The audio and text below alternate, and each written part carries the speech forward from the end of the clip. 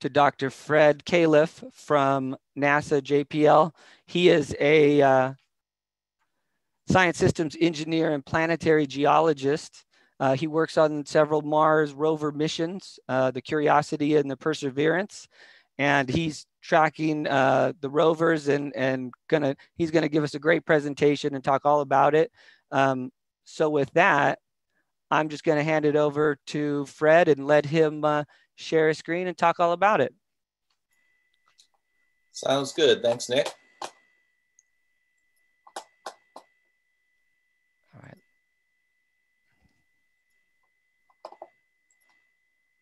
Okay, I assume you can see my screen? Yep. Great. Okay, great. Thank you. I just want to say thank you to LA County bringing me on to LA GIS Day. Despite all the space work I do now, I started my beginning working at the state and county level. I was doing transportation road planning in Massachusetts and mapping voting precincts in Ohio, mapping coal bed thickness in West Virginia. So my GIS background is actually kind of diverse, but I've taken all those skills and now I apply them to Mars. So when we think about mapping another planet, you really have to take everything you learned about mapping and go all the way back to the basics. So, oh yeah, by the way, there's the rover landing, which we hope is going to happen very nicely on February 18th coming up. So stay tuned. So, so you want to map Mars, and the question is, what do you need to know? Well, let's start with the basics. Which way is up? Now, that seems like a silly question. You go, well, I drop a ball and the opposite direction is the other way, and you all point to the sky. But is it, right? So let's look at the shape of the Earth. Now, we think of Earth as this perfect sphere, and up is based on the gravity of your local area. But the Earth is not like this perfect uniform thick sphere. It actually has different masses that are concentrated in some areas, like near mountains or certain continents. So this is like an extended, an exaggerated gravity model. So you can kind of see it's like you took a clay ball and you kind of gripped it a little bit and you squished it. That's the reality. So gravity, the version of up, is different at different places. Now the same thing is true on Mars. Mars is basically a spherical planet. However, it does have these certain mass concentrations, and that changes the gravity vector. So where we think of up on Mars as well as Earth depends on the gravity field. So that helps you, you have to decide like elevation, because you can be elevation based on this perfect sphere or elevation based on the gravity field, which is really what we want to use, because that's how water would collect on a proverbial location on Mars. So which way is up? Also, which way is north? Seems like something really like, oh, it's towards the poles. Well, that's what we've decided it to be. Some maps actually show, ancient maps show north as being towards what we consider the South Pole. Now, a lot of this, our general standard that we accept is that as the planet spins, about an axis, that is what we consider north. There's also the case that all the planets basically travel in this large plane. We call it the ecliptical plane. It's kind of like a tabletop that all the planets kind of circle around on.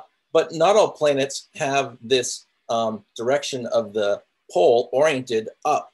For example, Uranus on the right actually has it tilted to, apologies there, let me go back one. Actually has it tilted below the ecliptic plane. So what end of Uranus is north is actually kind of just how we decide. And it also depends on which way the planet spins. So again, these are somewhat arbitrary determinations that we have to decide which way is north. Okay, so we decide, what is up, what is north, but then how do you measure things on the planet? And so we think of, longitude, latitude is generally this set of coordinates that we use, but why do we use them? Well, it goes all the way back to an ancient Sumerian number system, which is 4,000 years old. That is base 60. Now, our normal numbers, if we think about it, is like base 10, 1, 2, 3, 4, 5, 6, 7, 8, 9, 10. We have 10 fingers.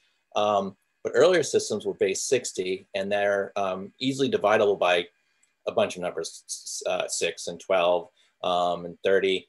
And so they're good for decimals. And basically the Greeks, like Hipparchus, divided up these ideas of longitude lines, dividing the sphere into 360 degrees. And then Eratosthenes developed the ideas of latitude. And so the whole idea of degrees and, are all based on this a 4,000-year-old number system. Why did we choose that one? Kind of arbitrary. However, this is the one we choose for Earth, and we use that same thing on Mars and actually all the other terrestrial and non-terrestrial planets, because they're all essentially spheres. Okay, so where are you on Mars? On Earth, we have this really cool thing called global positioning systems, right? We have a bunch of satellites flowing around the planet. We can use those and the timing between all those satellites to locate ourselves precisely in 3 dimensions on the Earth. On Mars, not so much. We don't have GPS on Mars. Oops. There is no GPS on Mars. So we actually wind up going back to old cartographic methods of actually locating features that we see from orbit on the ground and compare them to features that we see on images from the ground, basically matching rocks to rocks. Despite all the high tech that we use, we actually go back to some pretty basic cartographic standards to find out where we are on the surface. And of course, projections, they're complicated, but we all, we're used to working with maps. On Mars, we use the same projection standards, orthographic, conical, cylindrical maps, Mercator, orthographic, and all that Albers. The key part is the size of the planet. So basically you have to go all the way back to your datum and establish a new datum on Mars. We've done that. So we need to know the radius of the planet, and the number that I have burnt into my brain, besides 63,360 inches per mile, and 2.54 centimeters per inch, is 3,396,190 meters. That is the equatorial radius on Mars. And we use that to establish a spherical datum on Mars compared to Earth. So it's about, it's a little over 50% the radius of Earth. In the Earth one, I don't memorize because I mostly don't work there. Well, I work there, but I don't do maps there. In any case, so all I have to do is we use the same type of map projections. We use a different spherical radius, and then everything works out. Okay, so we originally started with telescopic observations of Mars, and now we, like on Earth, we have orbiters, satellites, which go around the planet, and we use those to collect data, collect images on the ground. So there's a variety of spacecraft we've sent out to Mars, Mariners 4, 6, 9, the Viking orbiters, and a lot of more modern ones like Mars Reconnaissance Orbiter, which is kind of our workhorse now, collecting imagery from the surface. But we also have now, since the late 1990s, put spacecraft on the ground. The first rover, Sojourner, and then the MER exploration rovers, and Curiosity, which is on the surface right now, still working, and Perseverance, which is coming up. So the good thing about collecting data from orbit is that over time, we've sent more and more spacecraft, and thereby we're getting more and more data. So back in the 70s, we basically had the Viking orbiter, and we kind of had like some visible imagery and a little bit of thermal data, so we could tell like sand from rocks. But now, current times, we have all that older data as well as newer data, all the way down to 25 centimeter per pixel satellite imagery. And basically, we've sent the spy satellite to Mars, or the equivalent of, what was it, Sentinel, or Quick Eye, or I can't remember quite the names of the Earth ones. So basically, we can see laptop-sized objects on Mars. It's pretty cool that way. Now, not the whole planet. The whole planet we have mapped down to about 6 meters per pixel, which is pretty good. Find house-sized objects all over Mars. Not real houses, not alien houses. We Photoshop all those out. I'm kidding. But house-sized objects on Mars. But in some areas, we can see all the way down to like a desktop or a laptop. Okay, so here's what Earth looks like. You know, we've got this like mapping system, everything's laid out. We see things like, you know, continents and oceans and such. Now on Mars, a little bit different. Here is Mars in that same kind of rectangular longitude latitude system. And so at first you go like, okay, it's kind of brown. It's kind of, don't see a lot of features. But if you start to look around, you start to see things like ice caps at the top of, to the north and to the south, just kind of like Earth. There's a large valley which extends a large section of the planet called Valles Marineris. It is like the Grand Canyon of Mars. It goes from basically, it's as long as going from California to New York. It's huge. You'll see a lot of other spots there, which these are volcanoes. And so, you know, we realize actually there's a lot that have gone on Mars that was like Earth. However, most of that activity was like 3 to 4 billion years ago, basically kind of in the early stages of the planet. On Earth, most of those rocks are gone. On Mars, they're still kind of preserved because Mars kind of stopped evolving a long time ago. So we go to Mars to study ancient Earth, and that's why we send so many spacecraft there.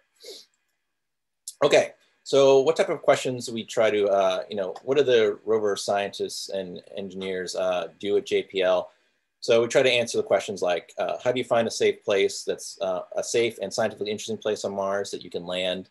How do you know where the rover is, where to go? How do we collect data on the surface? And then, you know, what do we do with this rover? What are our goals?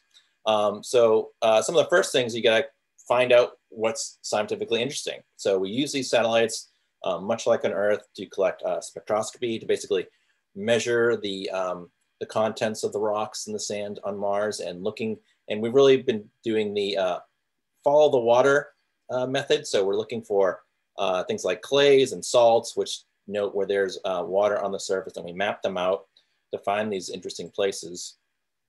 But then we have to do the engineering part. You know, lots of scientifically interesting places on Mars. All these blue dots are interesting places. Red dots are some other sites that we kind of glommed onto. But spacecraft have certain landing capabilities that we have to respect. One, they don't like it when it's cold. So we limit the areas where we can land currently, especially for the rovers, between 30 degrees north latitude and 30 degrees south. So that's one band of areas, you know, that we have to limit to look into. And then we need to below a certain elevation. So we have to land below, I believe it's like -1 kilometers on Mars for like Curiosity and Perseverance rovers. So that black mask, that is masking out those areas that are above that elevation. And then we don't want to go to areas that are really dusty, because dust gets on cameras. If you have a solar panel mission, you know, it's going to cover the solar panels, you won't get power. So those gray areas are areas with very low thermal inertia. So basically very dusty areas. And so that leaves the rest of the area of Mars where we have this intersection of safe to land and scientifically interesting. And our new landing site, Jezero crater, that yellow dot on the right-hand side, is where we're going to send Perseverance rover and Ingenuity, the helicopter. So what is this? This is classic site analysis, right? The thing you learn in school with GIS. How do you find a place that meets all these criteria? We do the same thing to select landing sites on Mars. This is the same map. This is just showing elevation with blues are low and white is high and red's also high. These are all the places where we've landed on Mars. We have landed some things that are kind of close to the poles, Phoenix and the Viking landers, but mostly we kind of stick to the equator because it's kind of a nice area. The Vikings there, Sojourner, Curiosity rovers, Murray rover, and then Perseverance coming up to Jezero. Okay, so what do? We map all the things, right? So when we want to land, we want it to be very safe.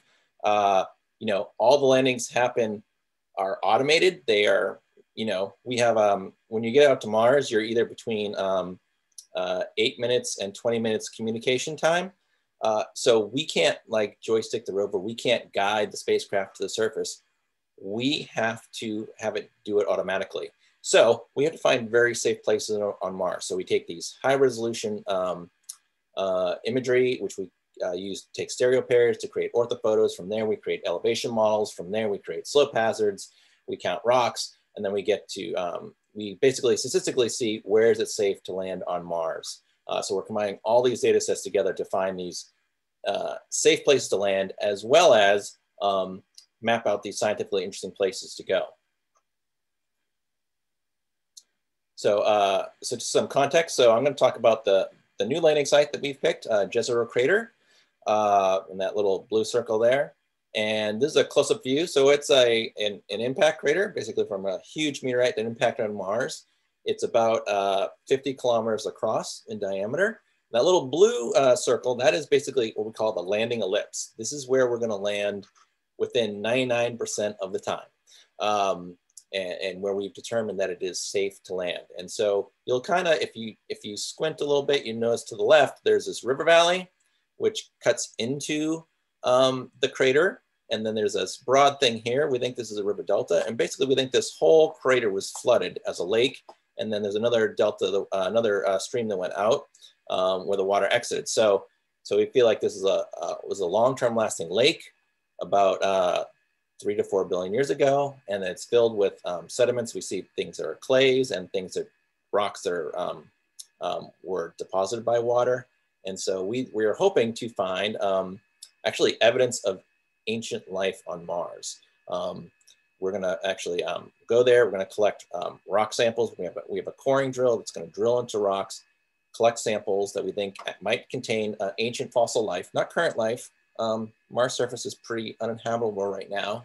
It's minus 80 Fahrenheit on a good day. And there's no liquid water on the surface. The atmosphere is 6 thousandths of ours. So there's basically no atmosphere. It's a very inhospitable place. However, 3 to 4 billion years ago, we think it was actually more Earth-like. So that's what we're trying to see if life may have developed on this planet. So, you know, so what do? We collect this satellite imagery. We stitch them together into mosaics. You know, this is a little close-up view of that delta and that valley coming in. And so that black circle is basically where we're going to land. And these other little squares are just things that are scientifically interesting. So we get the visible map, and then we look even closer. So now we're getting down to these, you know, so the scale bars here are 50 meters for the most part. So we zoom into these maps and we look for geologically interesting things like layers in the surface, areas where rocks form ridges that might be veins, and just kind of dig into that geology so we know where to go when we land. So again, we take the visible data, stereo images, we create these elevation models just like we do on Earth. So here the blues are low and the reds and browns are high. And like everything, like we need to be able to not just give coordinates, but we give things names. So we can call them. So it's kind of just like, you know, like we're explorers, we name places where we want to go. And usually we use names from Earth. We don't make things up. So if we have things like Belva Crater, Hartwell Crater, Dacono Crater, these are all pulling from names of Earth-based locations.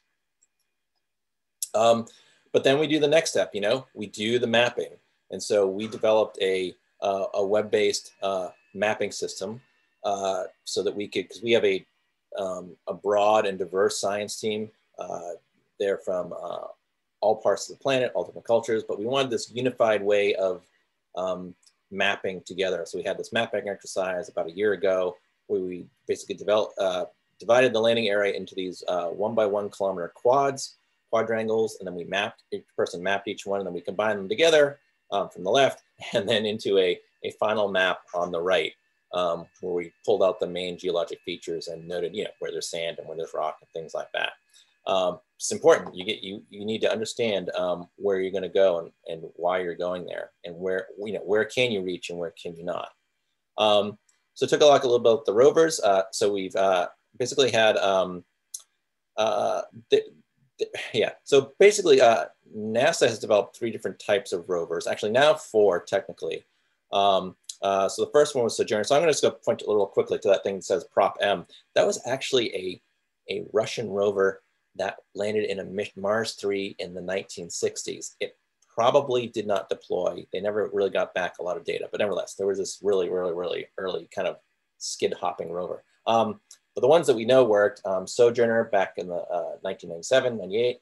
Then there was the Spirit and Opportunity rovers, the two on the left there. Those were about like a golf cart size rover. And then we have things that are like the mini SUV, Curiosity, which is on the surface now, and Perseverance, which is kind of like a carbon copy. It is slightly bigger. It has different instruments because we've kind of expanded on what we can do. But you know, the height of the mast, for example, is about 2 meters or about 7 feet. So you know, it's a tall thing. It's big. It's imposing. By the way, this is in our Mars yard at JPL because, you know, we can't go to Mars every day, but we do like to drive our rovers around and play in the sandbox, as they say. Okay, so the new rover, Perseverance, it's kind of like Curiosity. It has a bunch of cameras like Mastcam Z on this mast, which we can turn around. It also has SuperCam, which is a laser we can use to shoot rocks and get the chemistry.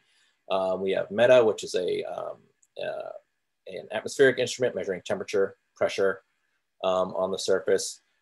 We have RIMFAX, which is actually ground penetrating radar. So as we drive, we're actually going to look at rocks underneath the ground. First time we've done that from a landed mission, so that'll be kind of fun. Then we have a bunch of instruments on the arm, which will, we have Pixel and Sherlock, which basically X-ray the rocks and look at their chemistry at a very like micron scale, millimeter scale, basically the size of sand grains. And then we have the coring drill, the most exciting part. We can drill the rock, we're gonna extract a sample of the rock, and then we stick it into the caching system inside the rover. It gets put into a tube, and that tube will be dropped on the surface for a future mission to pick up that sample. It's gonna be awesome. We're gonna know where these rocks came from on the surface. Like, so we get actually meteorites from Mars, which land on Earth, and we can tell they're from Mars because the atmospheric gases trapped in them are just like on Mars, as well as their chemistry. But we don't know where on Mars they are. So they're kind of very out of context, and they help us in some ways understand Mars geology, but they don't tell us everything. So now we'll know precisely down to the centimeter of where these rocks were on Mars, and we'll know the geologic environment and thereby understand Mars at a very higher level. Plus we can also throw a bunch of instruments at it that we can't send to the planet, very high resolution microscopes and chemical analyses that we can only do on Earth. So we're really excited to bring samples back. And then, of course, we have the Mars helicopter in the upper hand right-hand side. So we're actually gonna fly on Mars with this little, bi-rotor copter. It's basically a technology demo, so it's gonna fly up a few times and fly around a little bit, but it's basically a way of testing the ability to fly over Mars and collect view things that we can't get to with the rover, but we can with the helicopter. So it's pretty exciting, first time.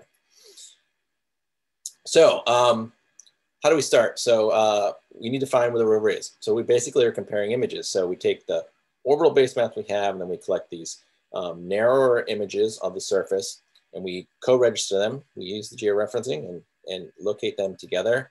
And then sometimes we get descent images, and we also get descent images with Perseverance. And so as the spacecraft gets closer and closer, we co-register them. And this is all for the Curiosity rover. This is work that I had done, co-registered them. And then we were able to later image the landing site and actually see where the burn scars were, this little dark spot in the middle there. So co-registering this image, we can actually find the rover down to, within a few centimeters. So those two little bright patches, those are from the landing rockets as they blasted the surface. And actually, if you look, so this image is actually a little bit after landing, because you can see on the right side, there's these two kind of like dark black tracks. Those are the actual imprints of the rover wheels on the surface. Those rover wheels are only about 30, 40, 50 centimeters across. So we're literally can track the rover everywhere it goes. And of course, we have to tie it to the base map. So we have to compare it to images that we get from space as well as on the ground. So a lot of times I get asked, like, what's your favorite image of Mars? And it's this really blurry one in the upper left. So when we first landed on Mars, we take images in front of us and back of us. And the one in front is, it's this blurry, there's like a little patch of gray, a black line across the top, and then there's this white hump.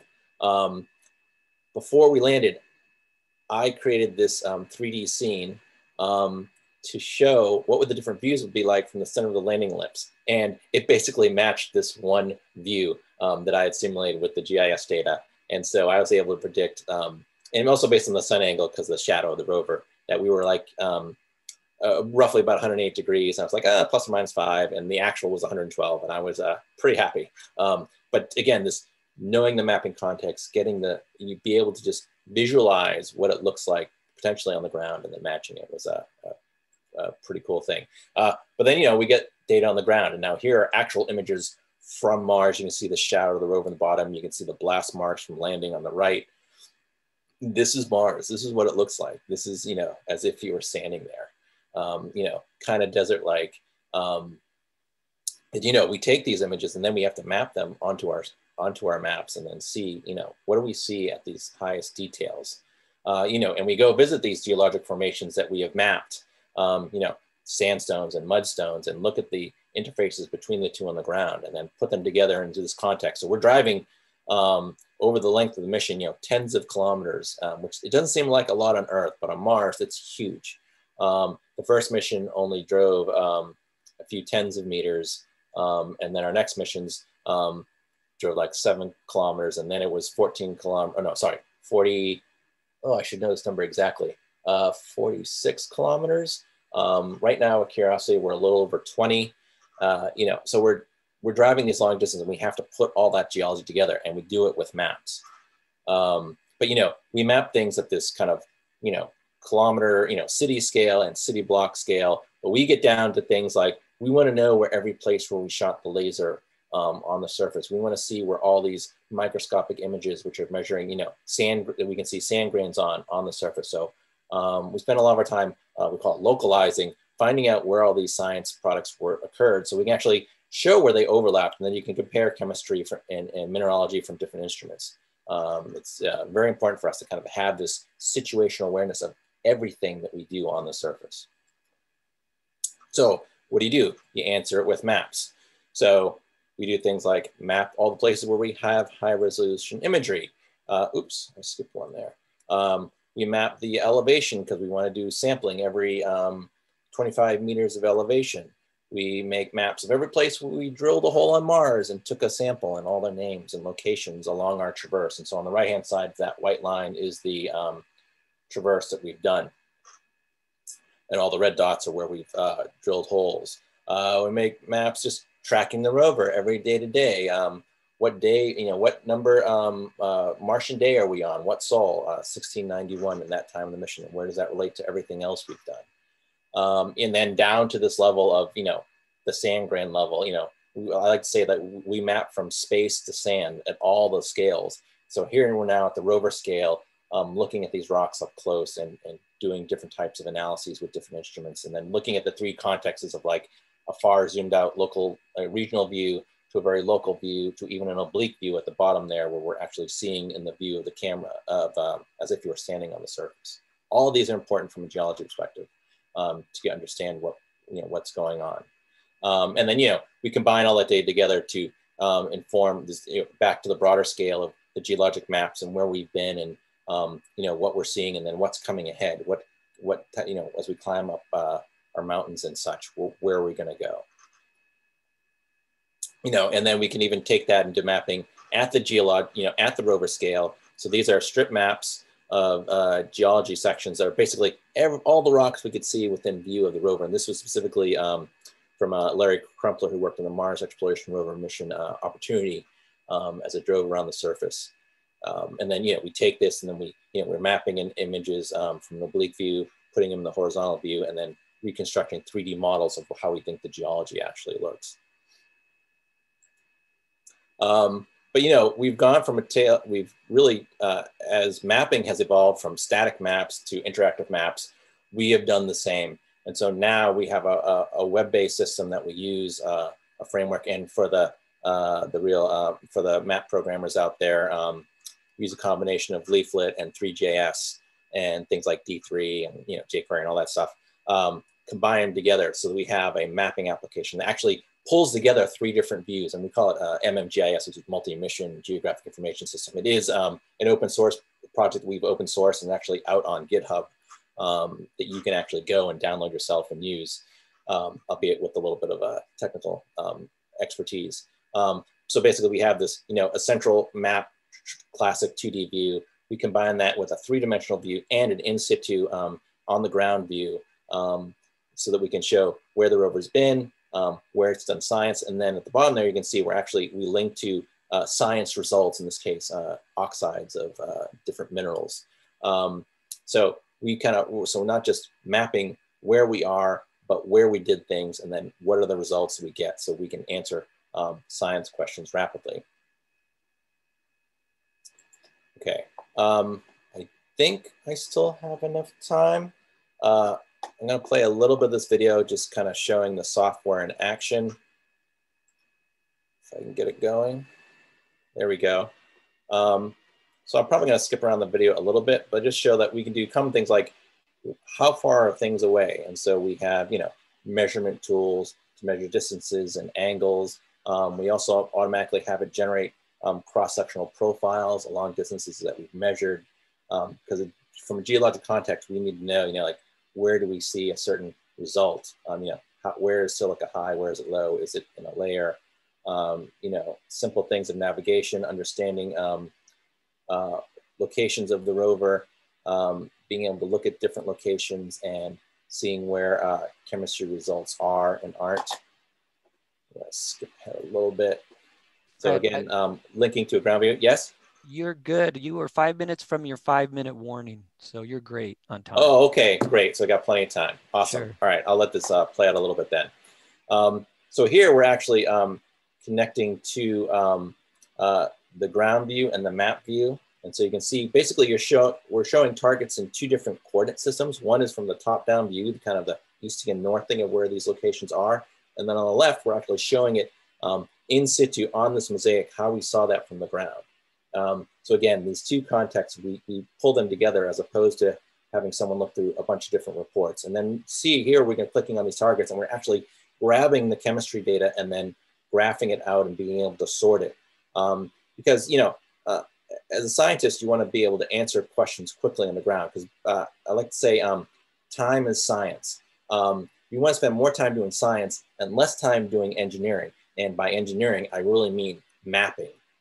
Where did this science observation occur? What is the coordinate of the rover system versus the coordinate of the map versus the coordinate of the system of the instruments? They're all different. And I know how to do it, but most scientists, they're chemists, they're geophysicists. It's not their expertise. Mapping is an incredibly specialized body of knowledge, and not everyone has it. So we're trying to make it, we solve that problem for the scientists and engineers so they can do and ask the next question. Not where is this observation of high silica, but why is it high silica and how does that connect with other observations? So again, here's a 3D view connected to our 2D view, again, showing where the rovers are, where the rover was, where it drove, where these science observations are. So all these things are kind of important to provide that situational awareness, that scientific context, as all good maps should. Okay.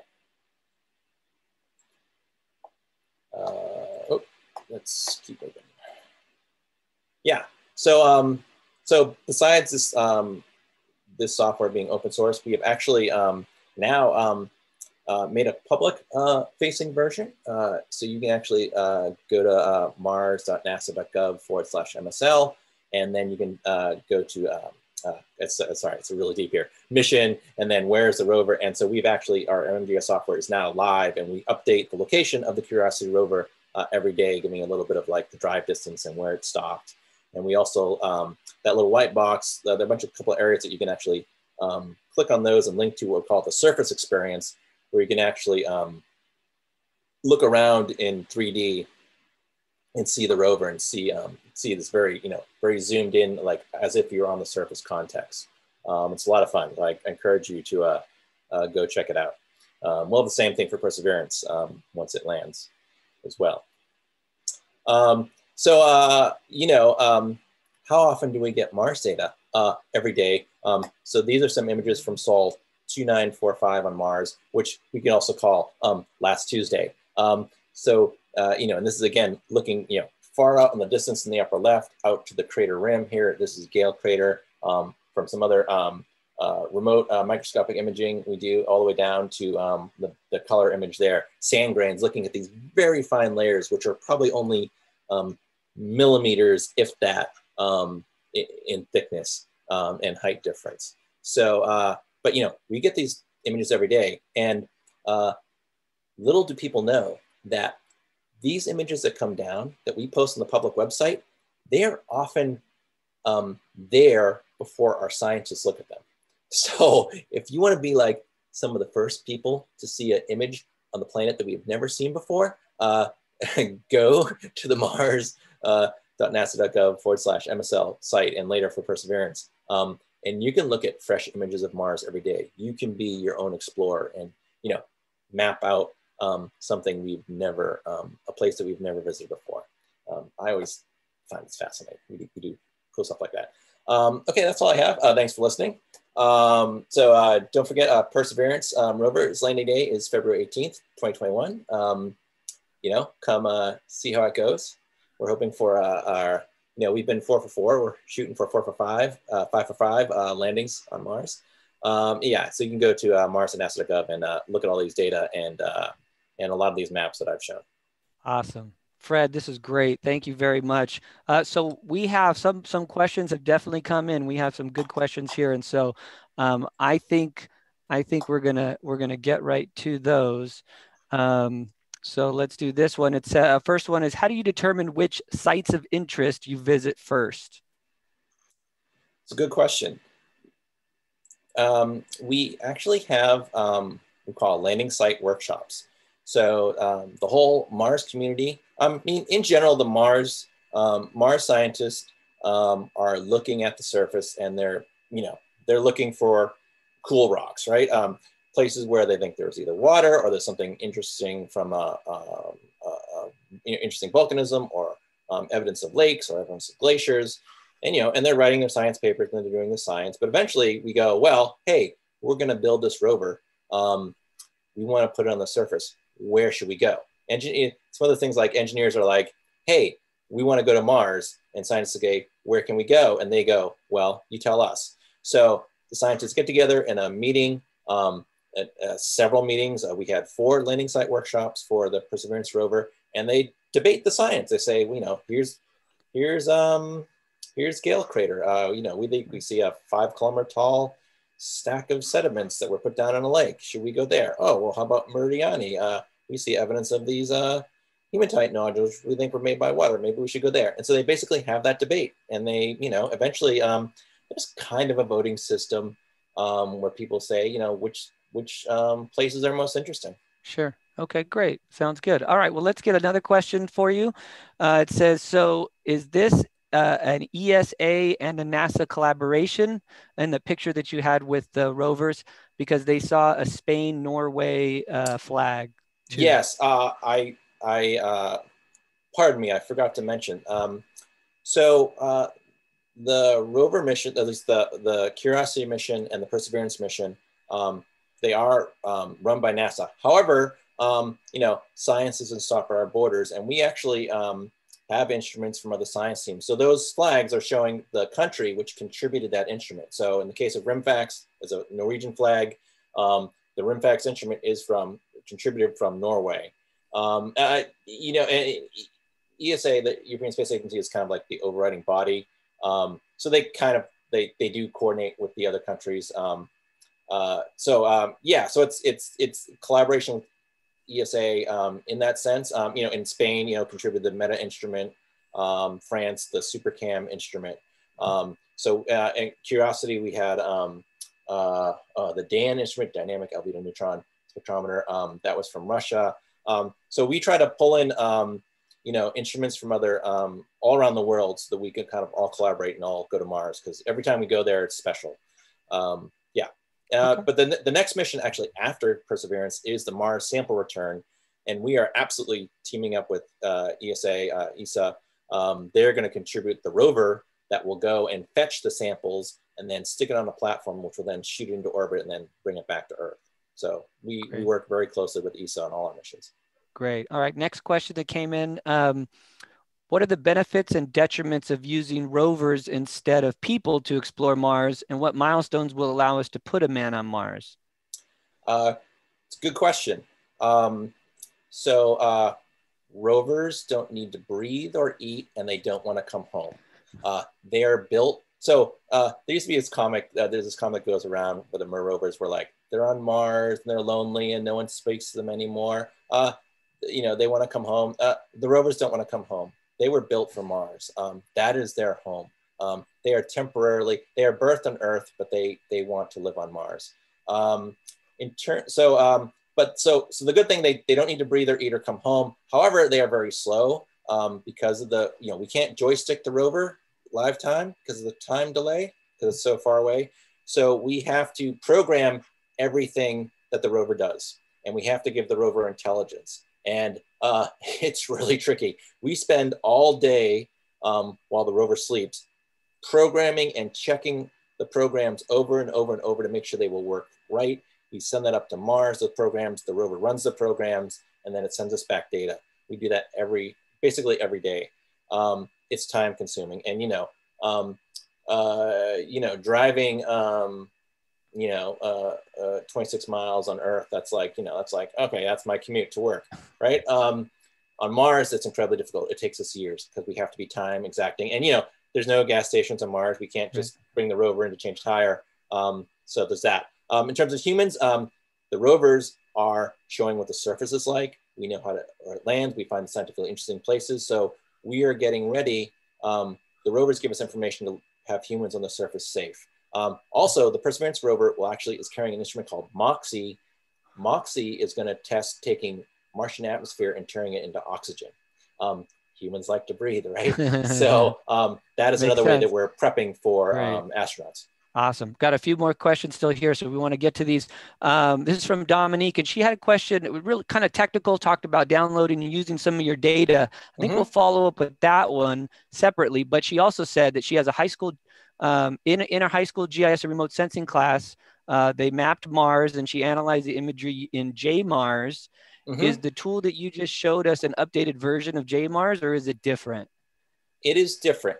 JMars, which is awesome and great to hear that you're using it for your class. It is perfect because it does encapsulate all the different Mars data sets in a very great to use interface. Our interface is the tools that we use is slightly different. It's all web-based because we're not looking at individuals working on their own by themselves. We're looking at this large team, so it's more collaborative. Our tool also, we populate it with data, but the tool doesn't come with data. So you would need to push data into our tool to map Mars. But however, the tool that the version of the tool we just released, you can absolutely use it in your classroom to a certain degree. And we can talk about the data sets later. Sure, sounds good. All right, this one came in from Kevin. What drew you to the field, and how would someone get into the industry that you're in? Okay. So I'm a geologist by training, really, by degree. I just always liked maps and I like exploring. And I think the short answer is I asked. I wanted to do this, and I asked. There were job offers, and I said I want to do planetary science. So I asked someone if I could do it, and eventually they said yes. I went to JPL, and they said hey, we need someone who knows how to do mapping and landing sites. And I'm like, well, I did some Mars stuff and I know how to map. Can I do it? And yes. I think the space industry, it's really about asking, when there's a job, look for job offers, look for internships. Like I said before, I map voting precincts and roads and watersheds and all sorts of stuff. Interesting, fun. But it was developing that mapping capability, which I then applied to Mars, which is really helpful. I don't know if that quite answers your question, but no, that's good. I think that's go for it. Yeah, people wanted to know that, and I'm sure other folks wanted that as well. All right, here's another one that came up. If the drone that is accompanying the rover on its latest mission is successful, do you envision deploying more drones for image capture, sample collections, etc., on future missions? Yes. Short answer is yes. this is a basic test to see if we can do it and how well it works. There are definitely other things behind the scenes, we'll say, to develop, bigger helicopters. We already have a mission that's going to be going to Titan, which will be a quadcopter or an octocopter. Can't remember, one of the two. So we're only thinking about drones on other planets, Titan out by Saturn. Sure. But we definitely want to do more on Mars and develop that capability, because it's very, and yes, we are thinking about going to collect samples with it. Taking it, one idea is you fly out with a helicopter, collect a little rock, and then you bring it back to a rover, and then drop it off. But you can think it could be a human too, like, hey, helicopter, go collect that rock and bring it back to me. Let me see if it's worth trekking out there and risking my life to go collect another sample, right? Right. So all those things are on the table. Great. Very interesting. Super interesting stuff. Okay. This one from Matthew. Are there any parts on the new 3D rover that were printed in 3D? Ooh, I'm going to say yes. I don't remember exactly which parts they are. I believe the sample caching system, some of those parts were printed in 3D. I'm not sure about the rover wheels. I think those were milled out from a solid billet of aluminum. But we do a lot of 3D printing at JPL, and we're starting to using it to do more prototyping of parts. Mock-ups and prototyping. Yeah, mock-ups and prototypes. Yeah, very big, because we have if there's anything that JPL does, it's custom, one-offs. That's what we do. We innovate. We rarely replicate. So I think there are some parts I apologize. I don't know exactly which are, but I think some of the sample caching system is 3D printed. That's great. Okay, here's going to be our last question. It's kind of broad in its nature, but and you've talked about it already. But what is the future of GIS in space? Oh, what's the future? A big push to 3D. With the advent of things like the GLTF modeling format, 3D tiles, those are kind of the places where it's going. So, like the rest of the GIS field, right? I mean, 3D is the thing, and looking at, also, planetary is like, it's really funny because like on Earth, like we're talking about, billions of points, and on Mars, we're like thousands. But we're getting to the point where we're collecting enough data that we are talking about, not gigapixel, but some gigapixel mosaics, but then petabytes of data. Mapping all of Mars at 25 centimeters per pixel. That would be a huge data set. So basically, going in that big data direction, looking at voluminous data, and then pushing it in 3D and making it all interactive, much like the rest of the field. Great. Thank you very much. Fred, I want to say thank you very much on behalf of everybody. We really appreciate your time with us. Appreciate you staying for questions and answers. Thank you for your time. We're gonna